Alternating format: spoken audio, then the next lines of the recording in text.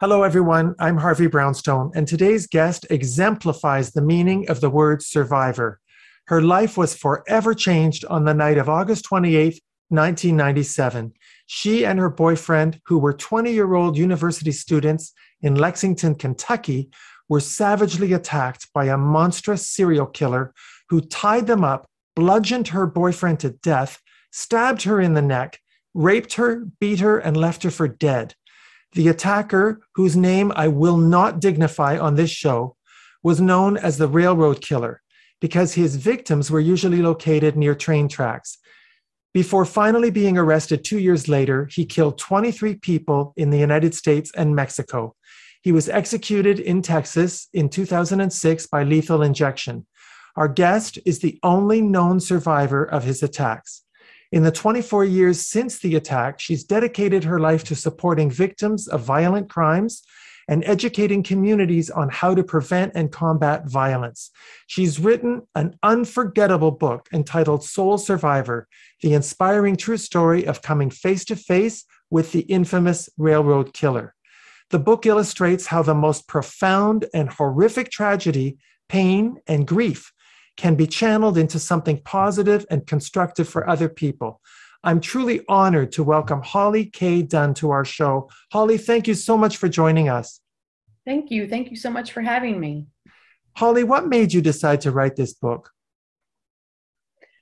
I had wanted to write a book for a long time. I had known that my story was unique. I seeked out books like I wrote during my healing process. I wanted to hear from survivors. I wanted to hear from people who had been through something like I had been through. I wanted to know that I wasn't crazy in my healing.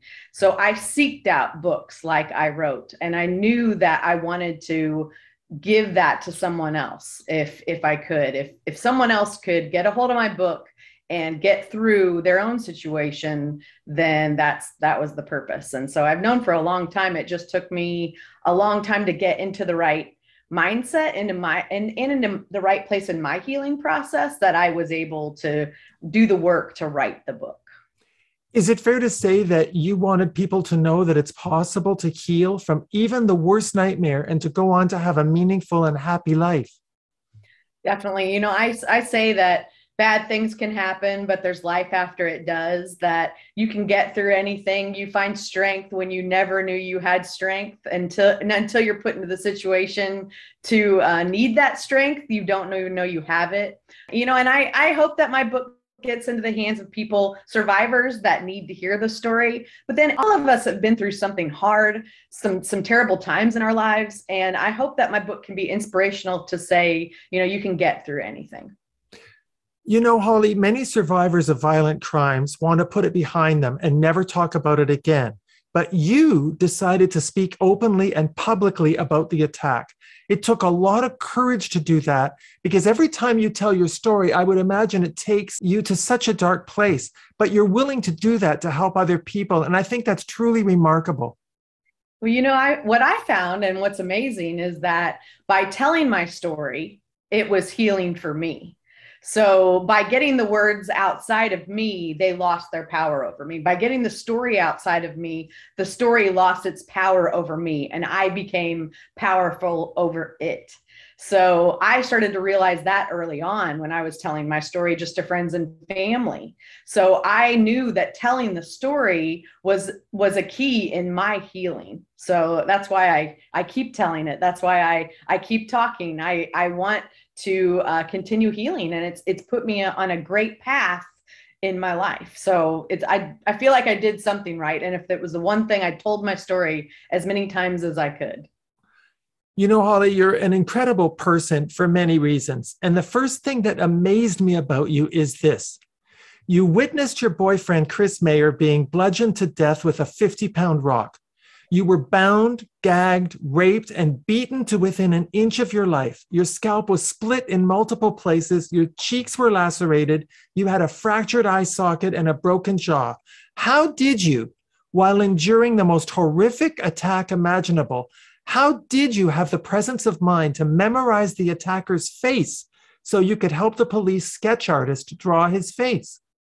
I don't know where that came from. I mean, I definitely knew that if I lived through it, because I mean, there were times when I thought I was going to die, but I thought, if I do live through this, I want to remember your face. And I don't know really what made me think to do that, but it was instinct, I think. I mean, it was just when you go into survival mode, you don't know how you're going to become. And I think you just do what it takes to survive. And that's for me what it took. Well, I think it's remarkable. You wrote that the rape was far more traumatic for you than being beaten almost to death. Many people might find that hard to understand. Can you explain why you felt that way? Well, my mind was amazing. It let me heal from things as I could. So, first, I dealt with my boyfriend, Chris, dying. Then I dealt with myself almost dying. And the last thing that my mind let me deal with was the rape. And the reason I think it was so difficult was that it was the last thing I dealt with. So, I had gotten on a great path in my healing on everything else. But then I had to deal with this rape that was completely separate, and I just didn't realize that there were so many components of what I was healing from. And I think that it was just I don't know, that that it's such an intimate act, that it's such a thing that you don't know how to heal from it. You don't know how to go on with your life from it. You don't know what you should do next. I think it just takes talking and knowing other people that have been through it, and reading as much as you can. And for me, a support group was really important. I needed to know that other people had this happen, and am I going crazy? No, other people have been through this too. There is strength in numbers. There is strength in people that have been through something you've been through. And I think that that's really what I found in the beginning, was that those people that could help me were people that had been through something like I had, and the need to talk about it again.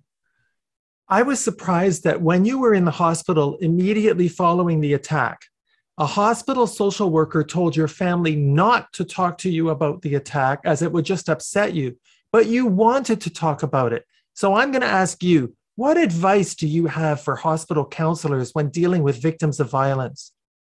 Well, I think that times have really changed. That was 24 years ago, and I think that times have really changed, and they've gotten a lot better.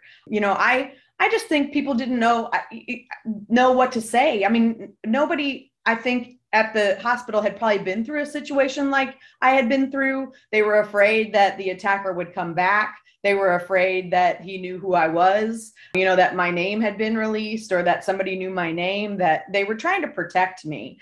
I don't think they necessarily did anything wrong. It just felt very strange to tell my family that they shouldn't talk about it. But I get why they said it. They wanted me to bring it up. They wanted me not to be re-victimized.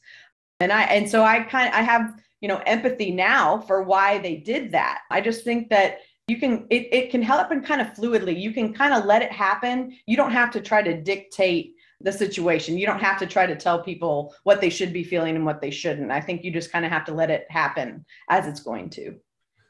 You wrote about the way people treated you after the attack and how much effort it took for you to make them feel comfortable with being around you by reassuring them that you were okay when you really were not okay. That must have been very draining. It was. I mean, it was hard to put on a strong face and to make people believe that I was being strong. I mean, now I realize that I had a lot of strength, but I had more healing to do. And that was, how it needed to happen. And I think, again, our minds are amazing. They let those things happen as they can. My mind didn't put too much on me at the same time. And, I think it all happened like it was supposed to. You gave some very good advice, Holly, in the book to friends and family dealing with this situation. You wrote, and I'm going to quote here, "I've come to understand that there isn't much one can say to someone who's been through severe trauma or tragedy. Sometimes just being present in the pain is enough." Holly, I think that's very helpful advice to people who don't know how to comfort a loved one who's been victimized.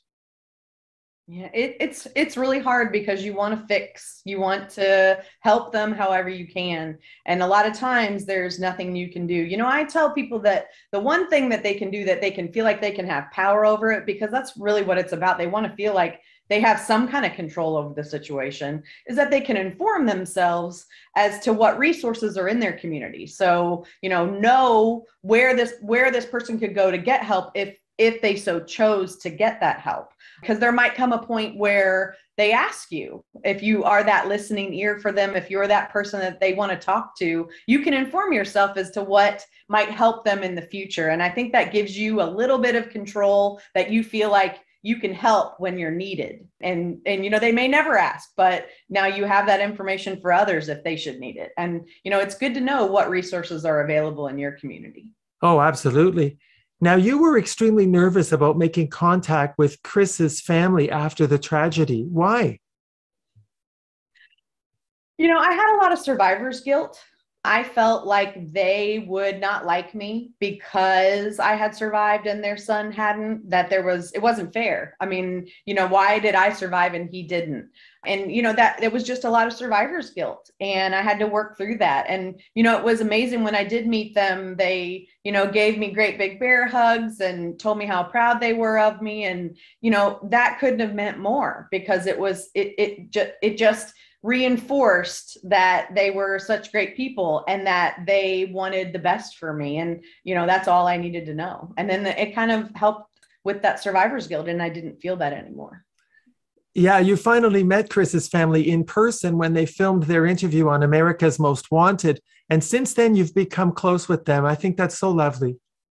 They're like my third family. I tell my husband all the time, I say, I've got your family and my family, and I've got Chris's family, and they're my third family. And, I'm so thankful to have them. I don't really know what I would do without them. They're amazing people, and they're a part of my life now that they will always be. Holly, you're a very spiritual person. I have to ask you, after going through that monstrously brutal attack, how did you manage to maintain your faith in God? Well, my faith was rocked. I mean, I have been through the anger with God. And, I think that's normal. I think it's normal to go through that anger and to feel that, maybe your faith did not uphold itself for you. I truly held on to it barely. I mean, it was tough to get back to it, but God definitely showed me signs that he was there and that he was never left my side. And that's what's amazing, is that when you're looking for the faith and how the faith followed you and how it helped you, then you can find it. It just takes a little effort from you. And I think that's what it took. And when I did find it again, I mean, it became stronger than ever, because I was for sure that I did not do this alone. I am not here on this earth by my own actions. It was God that saved me. Do you believe in destiny, that everything happens for a reason and that things are meant to be? I do, to a degree. I mean, I don't think that God wants anything bad to happen to us. I believe that, there is another, evil out there that's happening, and that evil, we can't stop it. God can't even stop it. But, you can get that. I think most people in the world are good. I think that the evil is out there, but it's smaller, and the good will always outwin the evil. It's like my kids' stories of, that the good always wins. And I really believe that that's true in life too. It just might take a lot of time and some effort by us to make that happen. I want to ask you about counseling. You wrote that the first counselor you went to was a disappointment. What advice do you have for counselors who are trying to help sexual assault victims? I think it just to be empathetic is very important. I think not reading from a book. I think trying to be more empathetic and listen as much as you can to the person's story. I took a very unconventional approach to healing, and I think that's what I needed. I think for some people, they can follow a book, follow steps, and that's how they can heal and do better. And that it's just not the same for everybody, and that makes it really hard for therapists that they have to be very adaptable and know what a person might need, and just know that just because a therapist doesn't fit with one person, that doesn't mean they're not going to be great for another person. And I say that to a lot of people too, that I believe in therapy. Yeah, it's amazing. It can help you tremendously, but sometimes you have to go from therapist to therapist to find one that you can trust and feel like that is your person that you can talk to. So what was unconventional about your journey to healing?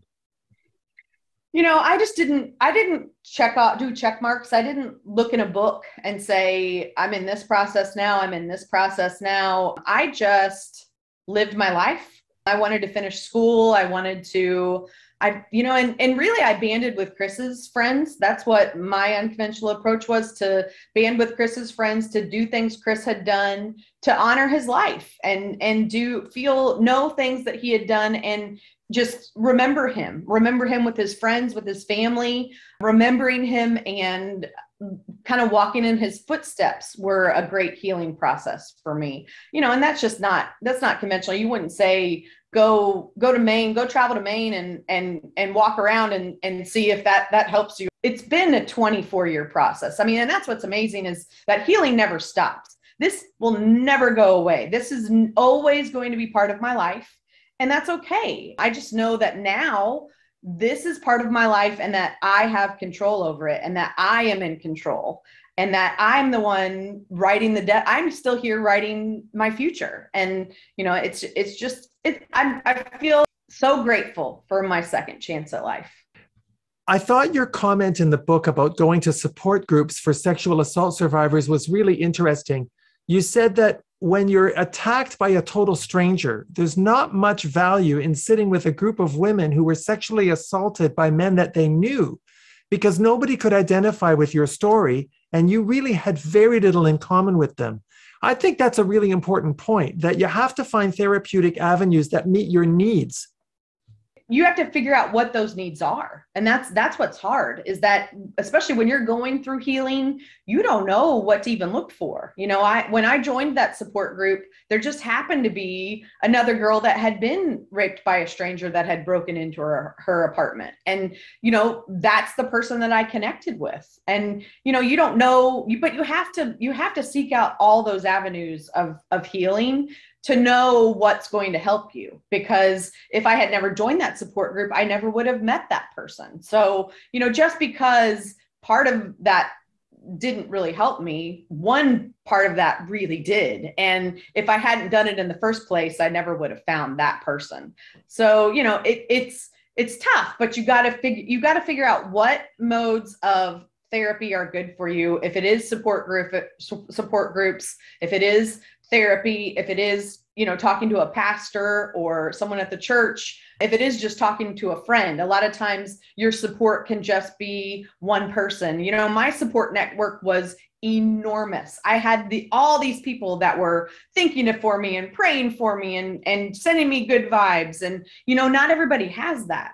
So if you can just have one person that believes in you, that listens, that is a person that, is in your corner, that can make all the difference. And you may find that in so many different avenues. You just have to seek out what's right for you. Your attacker was featured in an episode of America's Most Wanted, a very important TV show that has helped to locate hundreds of missing children and fugitives. During the airing of the show, their hotline received a phone call from your attacker's cousin, which was pivotal to capturing him. Take us back to July 13th, 1999, when you learned that your attacker was finally arrested. What went through your head? Well, I was actually out, not in the United States. I was in England going to school, and I found out about it just like everybody else from television. It wasn't, I was too far away and didn't have access to a phone to find out any other way. And, really what went through my mind was relief. because I knew that no one else would be killed by him, that his story would at least end there. I did believe that he would, I didn't know if he would spend the rest of his life in jail or if he would get the death penalty. I didn't know what would happen, but I knew that him surrendering and him being, put in jail, that he would not hurt anyone else. And I think that that just gave me a feeling of relief.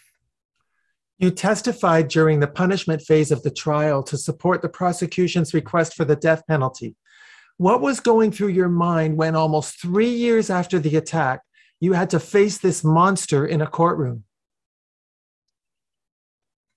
So it didn't seem real. I mean, I had the hardest time trying to prepare for that day.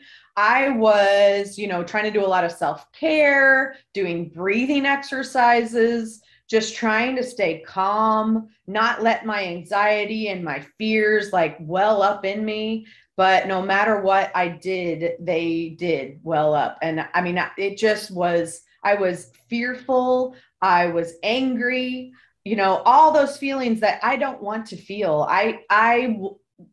And so what it did for me was I didn't want to feel them, and I was able to compartmentalize them.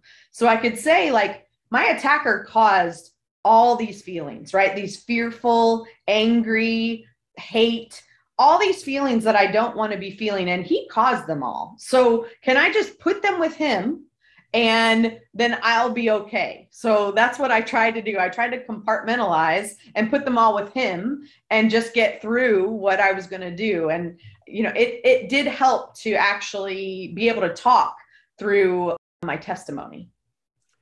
Well, I'm going to quote something to you that you wrote in the book that I found very, very powerful. You said, "I can say with full certainty that testifying at the trial was worse than the night of the attack itself.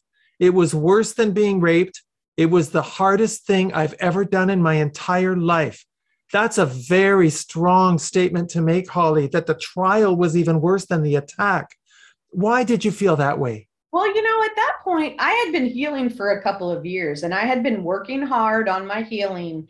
And all of a sudden, I get subpoenaed to have to testify against this guy who tried to ruin my life. And I think it was the fact that I was working so hard to try to get back to a normal life. And then he pulls me back again to this horrible night. And it's like, it's got to happen all over again. It's a re-victimization, and I wouldn't take it back. I mean, I wanted that day in court. I would go through it again. Like, I wanted that day to be able to say, you did this to me and you deserve to be punished for it. So, I mean, I wanted that day, but that's it. It was so difficult. And I mean, I went through a nervous breakdown the night before. I was screaming, crying. I couldn't sleep. I mean, I think if my family hadn't been there, I don't know if I could have done it. I mean, I don't know if I would have actually shown up to give my testimony. It was so hard. It was the hardest part was being in the room with him again. I mean, he literally gave me anxiety, fear, and just made my skin crawl. And I didn't like even having to be in the room with him again. I was really impressed and inspired by your approach to overcoming tragedy. After the trial and falling in love with your husband, Jacob, you decided simply to have fun. You wrote, "Some people find it counterintuitive or backward to deal with tragedy and horrible aspects of life by having a good time. But my theme in healing is to find positive ways to cope and engaging in activities and relationships that make me happy." That's remarkable, Holly, because you actually created your own therapy to heal yourself. I truly believe that your mindset and how you wake up each day can change the course of your day. And, that's what I would do, especially on those hard days. Still today, to this day, the anniversary of the attack is a hard day for me. I know it's going to be a bad day. Even this past August 28th, it was 24 years later. And, I focused on my kids, on my husband, and it wasn't such a bad day. And so, I just realized that by being positive, I have been able to, and I kind of always looking for, making lemonade out of lemons. I mean, I've kind of always been that person. So, I mean, I could make my healing happen because I was choosing something. And, that's what I say all along. I didn't even know what I was choosing. I didn't know that public speaking would come along. I didn't know that a book would come along. I didn't know what was next, but I just kept choosing to do something. I didn't want to crawl in a hole. I didn't want to not face it. I wanted to do something. And, that's what I think has gotten me to where I am today. Holly, you didn't just create lemonade out of a lemon. You made a lemon orchard out of a lemon. And the most inspiring thing about you is the work you've done, speaking, teaching, advocating on behalf of survivors of violent crimes and child abuse. In partnership with the Evansville, Indiana Police Department, you established an advocacy center for victims of domestic violence, sexual assault, and child abuse and neglect. It's called Holly's House, named after you. Can you tell us a bit about it? Sure. Well, Holly's House is a location where victims of intimate crimes, so adult victims and child victims of abuse and neglect and sexual abuse, and adult victims of domestic violence or sexual assault can come to Holly's House to be interviewed. And the interview is recorded. We want to promote justice, prevent violence, and just support the victim. So we want to be that location where they can come and feel comfortable and be interviewed, but then also help them by providing resources that are available for them to help them in their healing process and to help them and their families, because your families are secondary victims to what happens. So, now we are also able to teach a program where we can try to prevent these crimes from happening. So we teach a program called Think First, Stay Safe, and it's taught to kindergarten through fifth grade children. And they're taught the lures of what predators use to try to victimize them. And so, we're trying to prevent the crimes. We're trying to help the people that have been through them. And then we're trying to promote justice. We're trying to get the perpetrators off of the streets. And that's, it's amazing work that Holly's House does. I'm not there on a daily basis anymore, but I'm able to know the legacy that it's providing for our community, that it's an amazing asset. Well, I'm going to ask you a big question now. Your attacker was executed by lethal injection on June 27, 2006. What do you say to people who are opposed to the death penalty? I really believe that people are entitled to their own opinions. And so I would never try to change anyone's mind. I believe that we all are allowed to believe what we want to. The reason I believe in the death penalty is that I believe it was the ultimate punishment for my attacker. I believe that that's what he deserved. He had taken so many lives and caused so much damage, and that's what he deserved. And, that's, I think, but it's not that's not the case in every death penalty case. And so, I do know that there have been death penalty cases that weren't that cut and dry.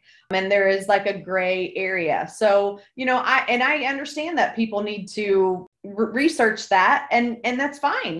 If you want to research it, but I know that in my case, that it was the ultimate punishment. And so I definitely believe that the death penalty was the best option for my attacker.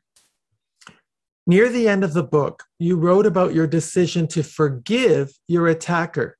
Holly, that chapter was so powerful and so jaw-dropping that I had to read it twice.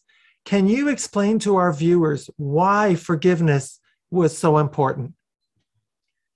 Well, I think that anybody that has had a wrong done to them probably understands how powerful forgiveness can be. Forgiveness is not for the person who did the wrong to you. Forgiveness is for you to be able to, deal with what happened. And, it's really hard to do. Forgiveness is not an easy thing to do, but it's powerful. And when you can accomplish it, it again helps to lose the power over you that it has over you. So, I mean, it's not just that it's not just for you and your healing. It's for you and the power that story has over you. And forgiveness really is in your control. And, I really think that when something terrible happens, when you've had someone do something terrible to you, you want to take all control and power back. That's the number one thing you want. Is the ultimate power was taken away from you. So you want that power back. And a power that you have is forgiveness. And I think it's very powerful, and it's healing. I think that's such an important point that you just made, and I hope it resonates with people who need to hear it. When you look back at the ordeal that you endured, are there times when you find it hard to believe that you had the strength and the resilience to survive and to heal as well as you have? Well, it wasn't perfect. I mean, I know that my healing process wasn't always perfect, but, I don't look back and think, how did I do that? I look back and think how amazing it is that I was able to do that. And that also, I think, helps me in my faith to know that my strength came from my faith, and my strength came from my family. I am my father's daughter. And, if there is a person of resilience in this world, it is my father. So, I feel proud more than anything. I mean, I don't look back and think, how amazing was that you were able to do it. I just look back and think you are now empowered, and you could get through it again if you had to. I always say I wouldn't wish this on anyone. I don't want anybody to join this sisterhood or this brotherhood, anything of, I don't want anyone to join this survivor of a serial killer. This is not what I wish on anyone. But, my life is completely changed by this. I mean, my whole direction and my work and who I help and what I do was completely changed by this thing that happened in my life. And, I'm so thankful for it. I wouldn't be here if that hadn't happened. And, if there's one thing I could change, it would be that Chris would still be here. I do wish that he was still here and still in the world. That's and all the victims that my attacker, killed, all his victims. I just wish that everybody could be in the world still. But I want to live my life and make sure that they're all remembered, and make sure that, they would be proud of me if they were here today. Oh, I know they would be. And I just wish that your attacker had been caught after the first attack, but it wasn't meant to be. I want to mention to our viewers that you've received the U.S. Department of Justice Award and the Jacqueline Kennedy Onassis Award for Public Service, and an honorary doctorate from Oakland City University. And people can follow all your activities on your website, hollykdunn.com. Well, Holly, I'm so grateful that you took the time to come on our show and share your amazing story with our viewers. Thank you so much for having me. It's been wonderful. Your book is a must-read, and it's one of those books that stays with the reader long after you've finished reading it. I wish you and your husband and children all the very best of good health and happiness, because nobody deserves it more than you, Holly. Thank you so much. Thank you, Harvey. Our guest has been Holly K. Dunn, author of Soul Survivor. My name is Harvey Brownstone. Thank you to our producer, Steve Silver. Thank you all for joining us. See you next time. Remember to subscribe to the Harvey Brownstone Interviews YouTube channel. And be sure to check out more great interviews with Harvey Brownstone on harveybrownstoneinterviews.com.